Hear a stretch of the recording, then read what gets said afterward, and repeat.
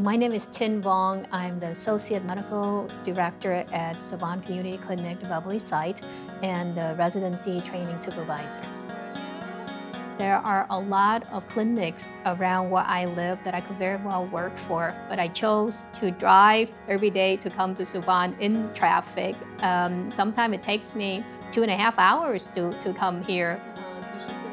I love my job. I love going to work. I love working with the residents and able to share ideas, to exchange ideas. There are lots of challenges that comes with the population that we serve. A lot of them cannot afford food, cannot afford medications, cannot afford the time to come and see the doctor, they can't speak English. And all the patients that I interact with, I do feel a sense that I know them, a sense that I can understand their concerns and their problems and their issues. Growing up, and being a refugee, I definitely can relate to all my patients that comes in. After the communists came in, took over Vietnam, we left in the middle of the night. We didn't know what was going on. My parents didn't tell us anything, and when we asked, they said, "Oh, we're just going for a trip, not to worry." We were in the boat for 4 days and 3 nights before we reached Thailand. We were there a total of a year before we came to the United States. When we moved to California, I did sewing in a sweatshop.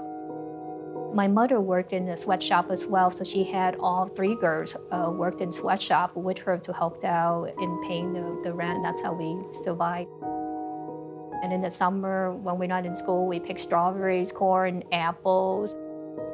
And you just have to do what you have to do to survive.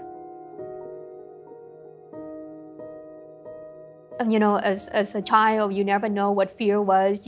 All you know was as long as you were safe with your parents.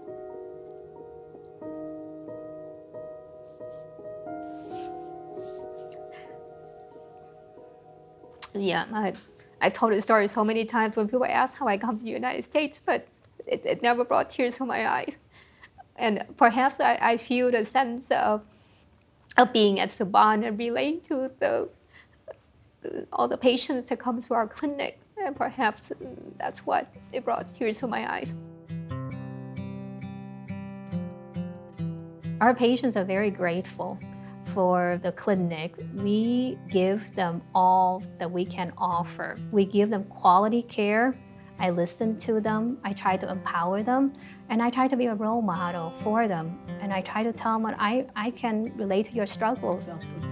Patient would say, well, how can I be happy when I'm homeless?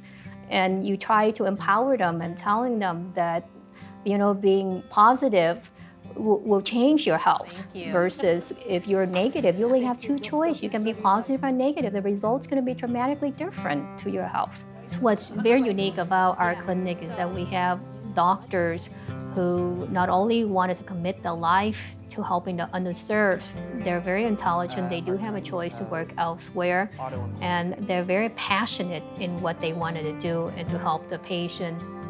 All the struggles that I have overcome, I feel that if I can do it, I want to help someone else to do it as well.